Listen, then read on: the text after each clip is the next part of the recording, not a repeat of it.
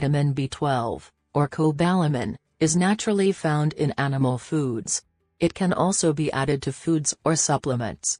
Vitamin B12 is needed to form red blood cells and DNA. It is also a key player in the function and development of brain and nerve cells. Vitamin B12 binds to the protein in the foods we eat. In the stomach, hydrochloric acid and enzymes unbind vitamin B12 into its free form.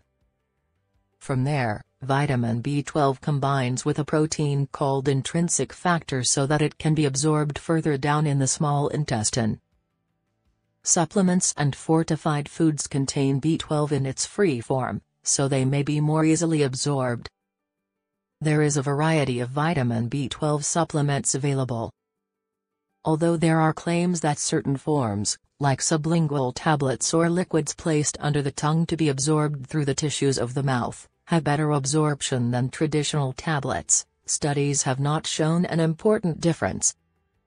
Vitamin B12 tablets are available in high dosages far above the recommended dietary allowance, but these high amounts are not necessarily the amount that will be absorbed because an adequate amount of intrinsic factor is also needed.